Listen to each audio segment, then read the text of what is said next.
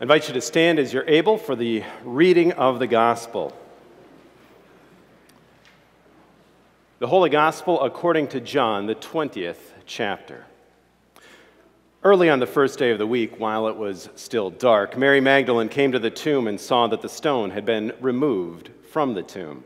So she ran and went to Simon Peter and the other disciple, the one whom Jesus loved, and said to them, "They have taken the Lord out of the tomb, and we do not know where they have laid him." Then Peter and the other disciple set out and went toward the tomb. The two were running together, but the other disciple outran Peter and reached the tomb first. He bent down to look in and saw the linen wrappings lying there, but he did not go in. Then Simon Peter came, following him, and went into the tomb. He saw the linen wrappings lying there, and the cloth that had been on Jesus' head, not lying with the linen wrappings, but rolled up in a place by itself. Then the other disciple who reached the tomb first also went in, and he saw and believed, for as yet they did not understand the scripture, that he must rise from the dead. Then the disciples returned to their homes. This is the gospel of the Lord. Please be seated.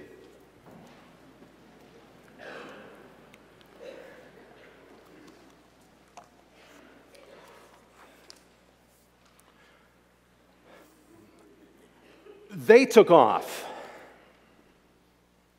But she stayed. She stayed in the empty darkness, heart broken into 1,000 pieces. She was alone, abandoned even. Just when it seemed like things couldn't get any worse, couldn't get any bleaker than they were on Friday when he was crucified, executed on a cross. Now she couldn't even pay her respects and tend to his body. It was gone, vanished, taken away along with her hope. And then we hear this. Mary stood weeping outside the tomb. As she wept, she bent over to look into the tomb, and she saw two angels in white sitting where the body of Jesus had been lying, one at the head and the other at the feet. And they said to her, "Woman, why are you weeping?" She said to them, "They have taken away my Lord, and I do not know where they've laid him." When she said this, she turned around and saw Jesus standing there, but she did not know that it was Jesus. Jesus said to her, "Woman, why are you weeping? Whom are you looking for?" Supposing him to be the gardener, she said to him, "Sir, if you have carried him away, tell me where you have laid him, and I will take him away." Jesus said to her, "Mary." She turned and said to him in Hebrew, "Rabboni," which means teacher. Jesus said to her, "Do not hold on to me." And now why would Jesus go and tell her that? Why would Jesus tell her not to let go of him? I imagine that when Jesus called her by name, Mary ran to him and wrapped him up in a big bear hug as her mind raced about just what she was seeing and what it meant that Jesus was there and was alive.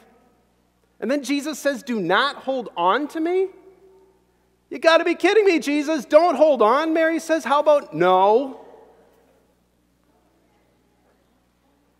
It makes perfect sense that Mary grabs a hold of Jesus. She'd already lost him once.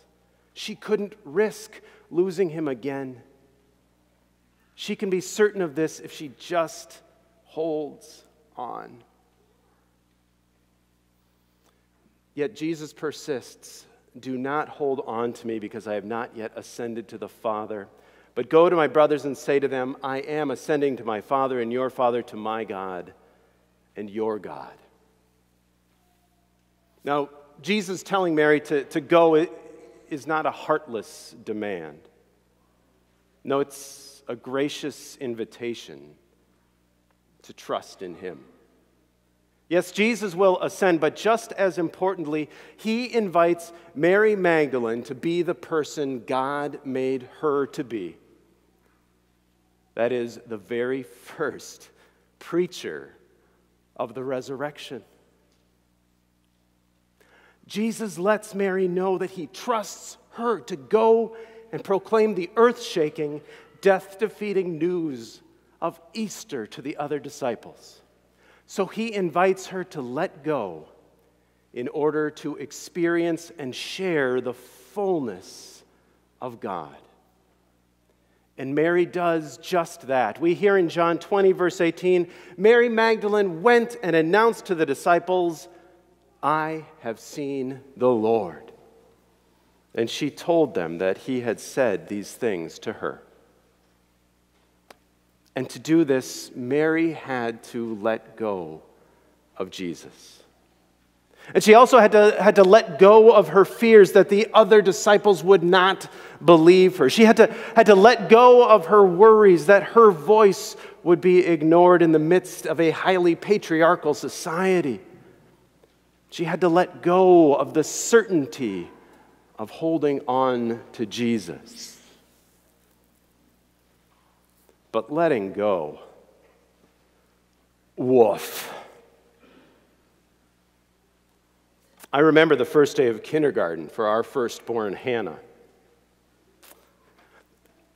That morning, all the students and parents were invited into the classroom together to begin the day, and those wide-eyed kindergartners, they found their cubbies and their spots to sit around their tables. They looked so little in that big room. Parents and children were nervous and excited and anxious. And then Ms. Fisher, the teacher, invited us all to gather around for story time. And she proceeded to read the beautiful and terrible book, The Kissing Hand. Any of you familiar with The Kissing Hand? It's a lovely book. And it's awful to hear on the first day of kindergarten. After the story, the teacher said it was time for the parents to go. So my wife Karen and I had to put on our brave faces and say goodbye to Hannah. All the children were clutching their parents, and parents were hugging them. And I recall Karen saying, honey, it's okay. Honey, you can let go. Everything's going to be all right. Honey, it's time to let go. Joel, let go.